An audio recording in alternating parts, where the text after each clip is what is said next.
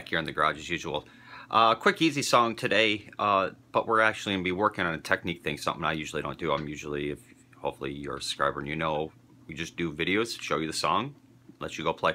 This one, the toughest thing for me the first 2 years was muting strings. No matter how many lessons I watched, they'll tell you to karate chop or lift your fingers up. Just a tough concept to understand, so I'm going to do my best to try to explain it and give you a close-up. That's why you'll probably notice if you see my other videos, we're a little closer than normal today. And just give you an example, this is a perfect song where we're going to be using the muting. So what we're going to do here is I'm going to kind of explain on a side angle here what's happening. First off, when I'm strumming the strings, the karate chop method is you're kind of strumming down, and with the back of your hand here, after the pick kind of goes through, you're almost bring your hand down almost at the bridge part here. You notice I'm right in the hole area.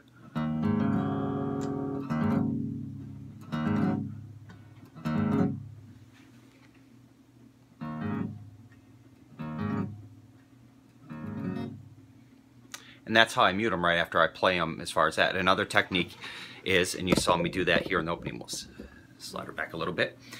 For the song, we're going to be in standard tuning as normal, E, A, D, G, B, E, and we're using the tip of our finger here on the 5th of the A to mute out the E, playing the 5th of the A and the 7th of the D, and then this finger technique is it's kind of shaped almost like a C formation where I'm barely touching the rest of the strings here, and it's muting them out,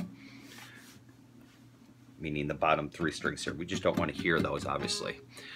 Along with the karate chop method, the other thing we're going to do is after we strike, we're just going to gently lift our fingers up. Just lift them up.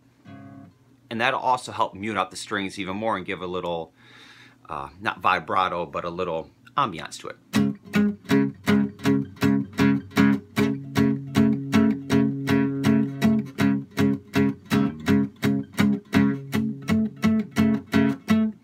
All we're doing is going from the 7th of this D to the 8th.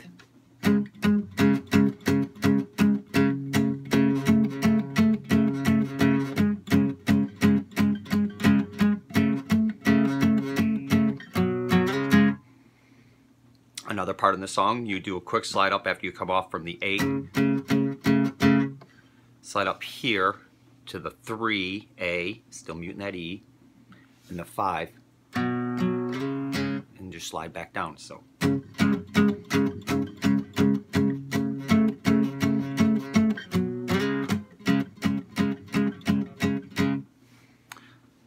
Not the best transition for me, but more practice for anyone and you'll get through it. Another part of the transition, you can go when there's a little bit longer of a pause.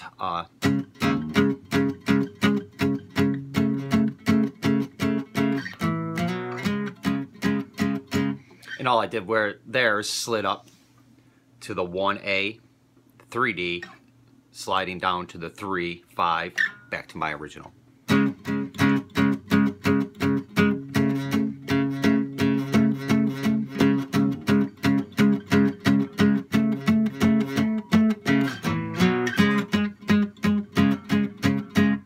And keep repeating.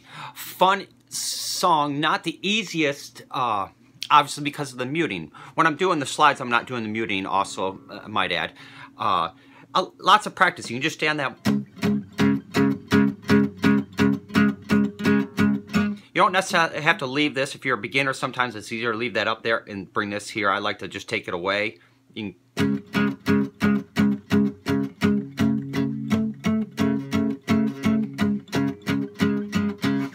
can remember to keep your finger where it's barely touching those bottom 3 so you're muting out the bottom.